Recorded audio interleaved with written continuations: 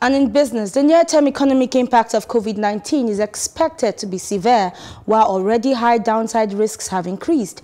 Even before the COVID-19 outbreak, Nigeria's economy was facing headwinds from rising external vulnerabilities and falling per capita GDP levels. Now, the pandemic, along with the sharp fall in oil prices, has manifested the vulnerabilities, leading to a historic decline in growth and large financial needs. The IMF financial support of $3.4 billion rapid financing loan will help limit the decline in international reserves and provide financing to the budget in Nigeria. I am now joined by Amine Mati, IMF Senior Resident Representative and Mission Chief for Nigeria. Good day, Amine.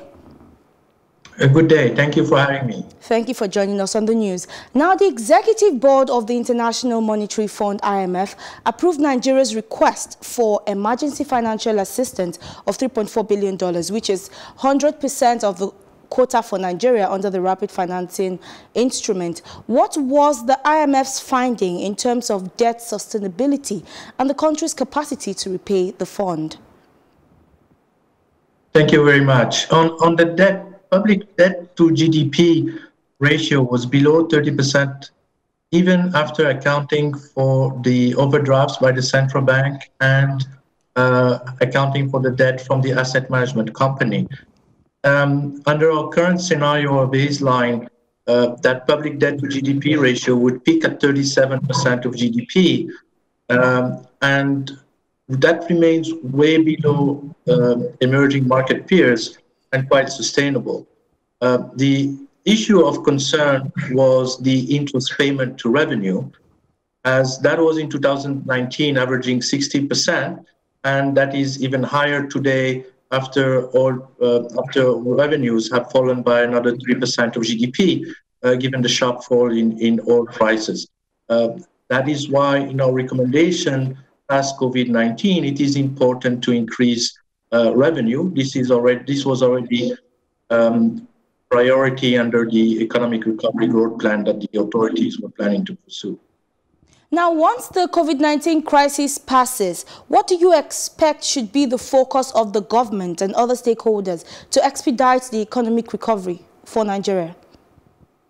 I think it should be the implementation of many of the priorities already under the ERGP, and it's really a package of coordinated measures, both on the revenue. First of all, it's important that revenue be increased significantly to create a fiscal space for the priority spending that is needed to create jobs, to boost growth.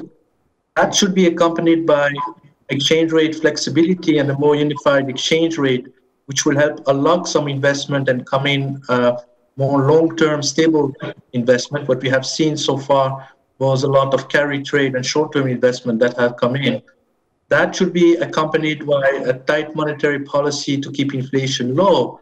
And then last but not least, structural reforms, both governance, both power sector, both on financial inclusion, a banking sector that has more capital so that we can lend. All of that package of measures is needed to unlock growth and make sure that Nigeria can reach its potential. All right, and in terms of transparency in the utilization of these funds made available by the IMF, what tracking mechanism would your team use to confirm that the loan is used for the purpose for which it was made available? That commitment is there from the authorities, and you can see that in our letters in the authorities' letter of intent. That is part of the IMF staff report that you can download and look at. And the commitment on governance is the following. All crisis of emergency spending will be recorded as a separate budget and traced and reported in the Treasury online portal. 2, all procurement processes will be published, will be also reported by the Bureau of Public Procurement, and will also list the awardees and the beneficiaries of these funds. And 3rd, there will be an audit post-crisis, probably at the end of the year, within 3 to 6 months, of all the spending that was done.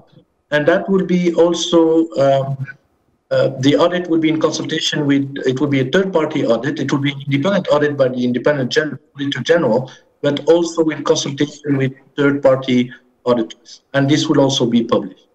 Now, what strategies would you suggest that the CBN, who is primarily in charge of the sales of FX in the country, employ in order to curb arbitration, especially with the falling reserves? Well, our advice on this has been consistent. Let me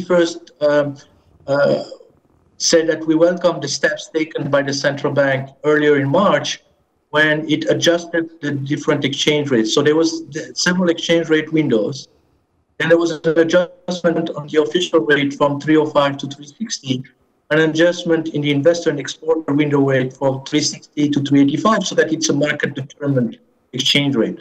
Our advice to the central bank is that this is the perfect opportunity to unify the exchange rate.